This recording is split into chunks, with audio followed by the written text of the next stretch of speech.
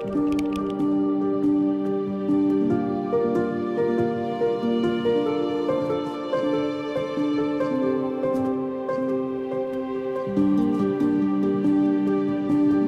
if you're new here, I'm just going to recap my little keyboard journey that's taken place over the last year. So if you want to skip straight to the details of the GergoPlex, feel free to use the chapter system of this video, but I'm just going to look back a little bit over my keyboard journey because I think it will provide some interesting context as to how I'm kind of evaluating the GergoPlex and what I'm looking for when I'm talking about it. So I started out wanting to find a mechanical keyboard that I could use full productivity, kind of, with the ultimate layout, but also portable enough that I could take with me to use that same productivity power while I'm working on the go with the iPad. And that initially led me to the Planck, which is, fantastic keyboard, and still extremely good at balancing that combination of desktop power with portability. So when I first discovered about ortholinear keyboards that removed this row stagger, I was pretty set on that, and I definitely was keen to learn those kinds of keyboards and stick with them. I have no requirement to share keyboards with other people, so I could definitely embrace this and know that the keyboard that I selected would be the only one that I would use. But of course it's not a split keyboard, so you are in that position where your hands are together in front of you. So then ZSA sent me the Moonlander, which kind of showed me what a split keyboard would feel like. Now I think this has obviously got way too many keys for that kind of portable element. It turns it into a too big a keyboard to be really portable in the way that I was hoping. But of course I had the Planck already, so I could use the same layout on both, keep this on the desktop and use the Planck for on the go. So what happened as I was experimenting and living with the Planck and the Moonlander was I kind of evolved my layout down to a 36 key layout because I felt that I wanted to really minimize any unnecessary finger movement. So the Moonlander and the Planck were fantastic sort of introductions to this whole idea, and of course the flexibility with the software made it very easy and approachable to experiment with layouts, and that's how I ended up with the 36 key layout. So I'm a little bit of a purist, and seeing all the empty key switches places on the Moonlander after I'd taken them all out to work with my 36 key layout, I was kind of thinking it might be nice to go with a board that's just got 36 keys because that's all I'm using. So of course that led me to the Korn, which is in this form a pure 36 key keyboard. This one was built for me by Andrew from 3dkeyb.com. Very happy to recommend the service he provides. Absolutely fantastic, including all the 3D printed case with the translucent edges for the backlight to shine through. And yeah, just a really nice keyboard. I actually changed the switches to the Kale Pink Silence on this one as well. That with the MX style switches, all the Moonlander and the Planck, and this one I've got Kale Pink Silence on. I think they're a really lovely switch. They're sort of really smooth, and the nice thing is they silence the kind of rattle at the top of the keys. That's a lot quieter than all of the other switches I've tried, which really kind of clatter away just at the top of the position there. These really dampen that down without adding any extra weight. They're still very light. They're 45 grams actuation force. So lovely switches to use on an MX style keyboard. And so that's a really nice typing experience. But even so, there are still a few little concerns I had with it. The fact that you've only got a single size thumb key here kind of meant that I was slipping off that one. For some reason, my hand position meant that my thumb isn't quite centered on that key. So things like that kind of kept me looking for other options. And of course, with this Korn, we're still not really achieving the kind of ultra portable requirement that I had in mind. It's quite chunky still, and it's not really something you can just slip in line with an iPad case and expect to not notice it bulging out. What I've got in my mind is those cool kind of Bluetooth keyboards that you can get if you're happy with a QWERTY and a Stagger. There are loads of these on the market, ultra small, sometimes foldable, very, very thin Bluetooth keyboards. So that's the kind of benchmark in terms of portability. I'd love to try and achieve that kind of portability with the power of a customizable keyboard. So all of that led me to the GergoPlex, which is a really interesting keyboard. There's no case, it's just literally the PCB with the keys on the top. And it uses the Kale choc switches, which are low profile, very, very light actuation force. And these are soldered directly into the keyboard. Now, I've been a massive proponent of hot swappable switches up to this point, but with this one, you can actually still change the springs without actually desoldering the switches. So I can still experiment with different sort of actuation forces by changing the springs.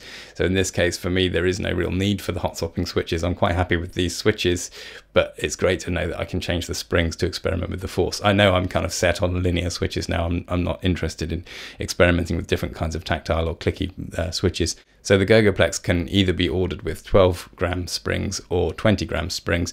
So I went with the 20, but ordered a set of 12-gram springs that I could switch to later. And I went straight to those as soon as I got it. I knew I was happy to just really push the lightweight switch thing.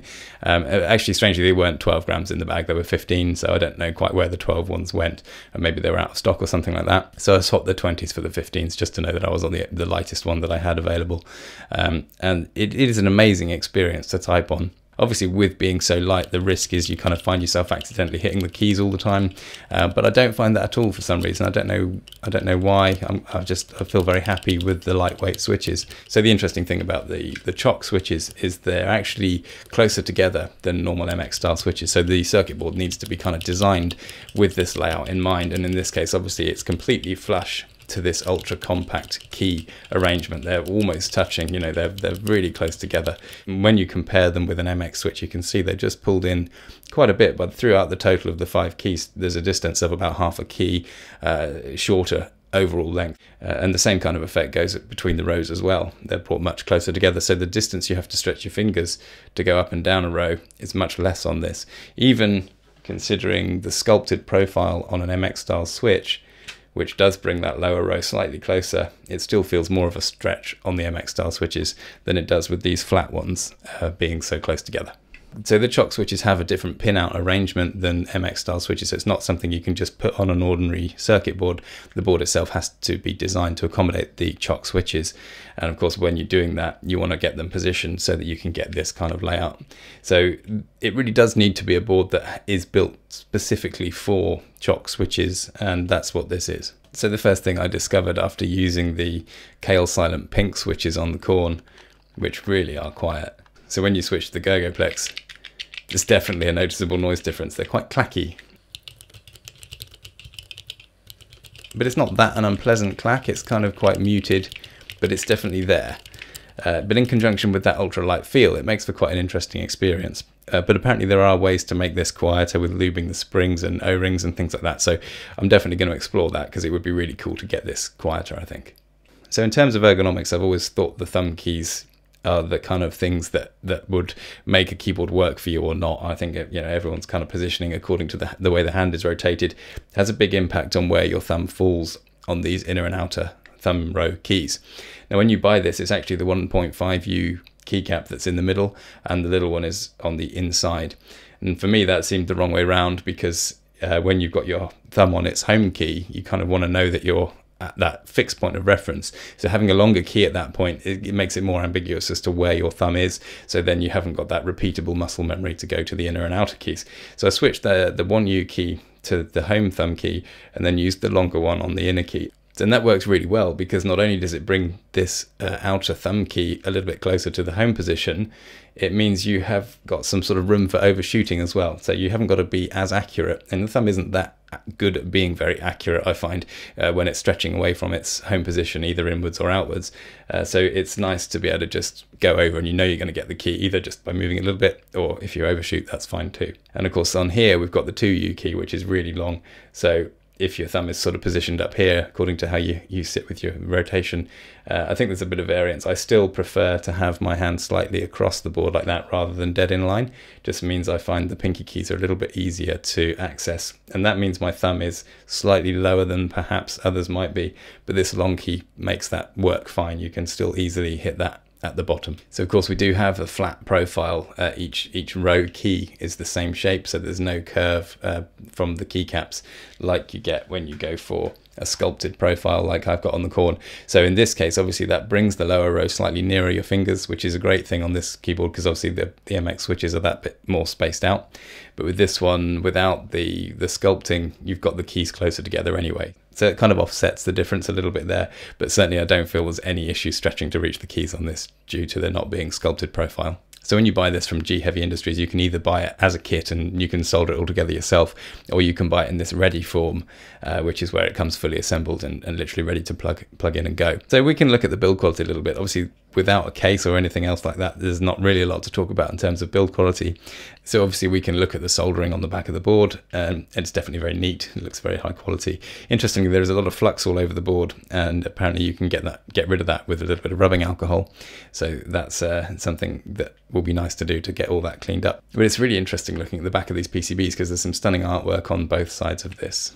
So it doesn't come with any cables unless you specifically ask for them. So I had to find a mini USB cable. Interestingly, the mini USB port on here rather than the micro or USB-C. So it's a very, very old school port. But actually it's interesting because there's very little friction on that port, which means it's quite easy just to clip in and out without worrying that you're going to wear that soldering out on the port. So yeah, I mean, it's a pretty unusual cable these days, and I had to buy one off Amazon actually because I couldn't find one kicking around. So that's just something to bear in mind. The other interesting thing about it being a mini USB port instead of micro is it means you can't update it to a magnetic cable. I can't see any magnetic cables on the market that go into a mini USB port. They're all micro. So having the pins visible on the bottom of the board here kind of makes you a little bit concerned you're going to scratch anything you put it on. But there are actually little rubber feet on the bottom which protrude further than the pins, and that means you can actually lay it flat. I'm actually happy laying it flat on top of the iPad glass when I slip it into its case, and you can see the gap under there. There's no way they're going to touch the glass as long as those feet are on there. So that works really nicely. You've got this little sort of built-in protection to the pins hitting stuff. But of course the upside of having the pins on there is it sticks to things like your trousers or the beanbag that I use really well. It kind of grips onto things that are fabric, so that makes it quite easy to get into a good position on the beanbag or use it on your lap as well. So the split format works actually quite well on your lap. You can put them each side of your legs and the beanbag and iPad on top of your lap, and that's quite a nice way of using an iPad on the sofa. And the same kind of deal in the car. You can put the split halves on top of your legs in the car. It works quite nicely. So the design of this keyboard is something else, considering there's obviously no case or anything that you might derive a sense of design and aesthetics from. There's been a lot of attention paid to the way this looks. You know, clearly you've got some funky artwork on the back of the PCB. The shape of the PCB itself is designed to match the key layout perfectly.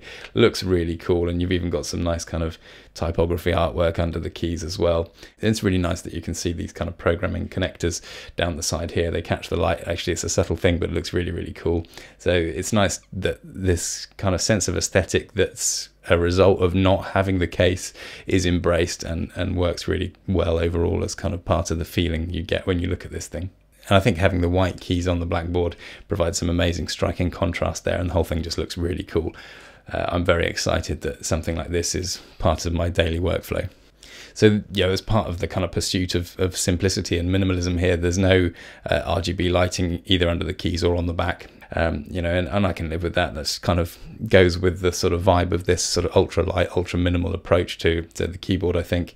Yeah, it's great having the RGB lighting on the Corn and the ZSA keyboards. They do look great on the desk. But, you know, at the end of the day, you're not looking at the keyboard while you're using it. So it's something I can live without, as pretty as it looks on the other boards. So there is a 3D printed case available. You just upload the plans to a 3D printing service and get it sent to you that way if you wanted to do that. So that would obviously seal it off on the back and provides a little sort of outer case. But, you know, it makes it bigger and heavier again. So for now, I'm quite happy just living with it in its kind of purest form here. So in terms of portability, there is obviously a kind of faffiness associated with it being a split keyboard. You've got the cable in between and the two halves are a bit flappy, whereas something like the Plank, there's a sort of rigidity to it and simplicity to that. You can slip it into a bag. But obviously the Plank is bigger and thicker, so you're kind of weighing these two things up when you're thinking about portability. And the way that I actually move this around with my iPad, I just sit it on top of the iPad glass and slip the whole thing into its sleeve. And that works well. It's still obviously slightly fiddly having the floating separate halves with the cable, but overall it's so much lighter and thinner than it would be if I'd used the Plank in the same way. There's less bulge in the case as a result of this keyboard being in there than something like the Plank, just because it's so thin overall. So shipping was a bit of an issue. I ordered this 3 months ago and it's only just arrived. I know we've got lots of issues with customs and shipping and things at the moment, but I've had stuff shipped from Canada via FedEx and UPS and it's arrived within a couple of days. So I think if you're going to order one of these, make sure you insist on FedEx or UPS shipping. It's just not worth the risk with the Canada Post. Gboards use by default. So I think there's only one person at Gboards, and I think they may be struggling a little bit with the demand, which is great. It's a really exciting keyboard. So what strikes me as being a really potentially exciting thing to happen now is, given that we're seeing Gboards potentially struggling under the demand for these things, and obviously with the shipping delays, all of that kind of stuff, I think it'd be awesome if Andrew from 3dkeep.com would make these as another option, because obviously they could ship it with the 3D printed case, which would be a really nice way of buying this if you wanted to do that. And obviously we've seen super fast shipping from 3dkeep.com, so I think that would be a lovely way of ordering this if that was to happen. So make sure you let them know if that's something of interest to you, so they can gauge the demand on that. I have actually spoken to Andrew about this idea, and he's very happy from his side to offer this on his website. So that's definitely something that could happen if the demand is there. So is this keyboard the end game for me in my keyboard journey? I think it might be. You know, I love typing on it. I love the layout. I love the fact that the keys are that bit closer together. Just really feels you're really not putting much effort in when you're typing it. Your fingers are barely moving, either down because of the low actuation distance or up and down to the different rows. The thumb arrangement is really good with the larger keys on the inside and outside. Now swap those around. That works really nicely too. And I love the aesthetic of the case-free design, but also I love the utility that brings in terms of reducing its weight and bulk as well. You know, really is a great way of bringing my desktop grade productivity with me wherever I am. So I'm super excited by that. I guess the only thing that I might sort of think as a wish list for the future is it would be lovely to see this in truly wireless form. No wire between the halves and no wire between the thing that you're using it with as well. I don't know what's involved in how possible that is, but if somebody can do that, I'd be definitely interested in exploring that.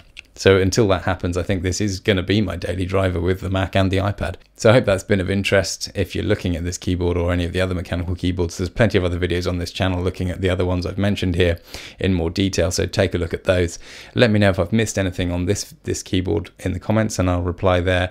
Also, let me know if you'd like to see anything in more detail in another video. I'm very happy to look at those, and I'll see you in the next one.